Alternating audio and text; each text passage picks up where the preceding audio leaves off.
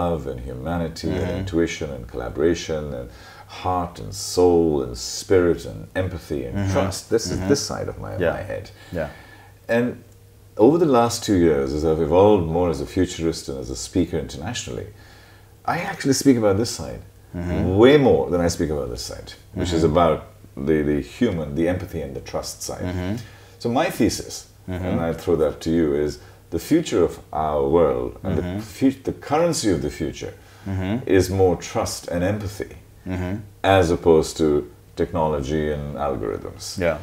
And how do you balance that? And what do you tell your student who comes and says, I want to be a techie, while another student says, I want to save the world?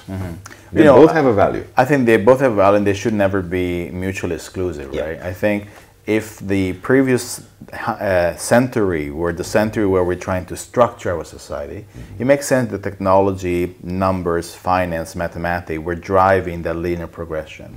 We are now at the point in which by itself the linear model does not suffice anymore.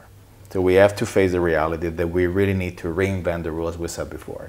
So being driven by the heart, is really the only way forward. Why? Because the day we'll forget what humanity is all about. That's the end of our society, right?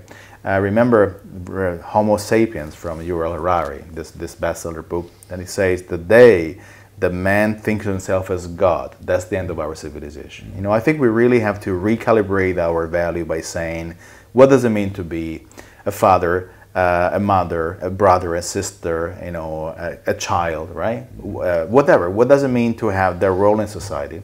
How do we build a society that can build on identity without necessarily trading off on economic opportunities? So that the techie and the guy driven by the heart, they can be partner. They can be part of a startup where somebody is maybe good with coding, somebody else is good at talking with the customer. But there should never be this space where people think that the trade-off of being successful is to deprive yourself of who you really are. I think that's really where I love my students to.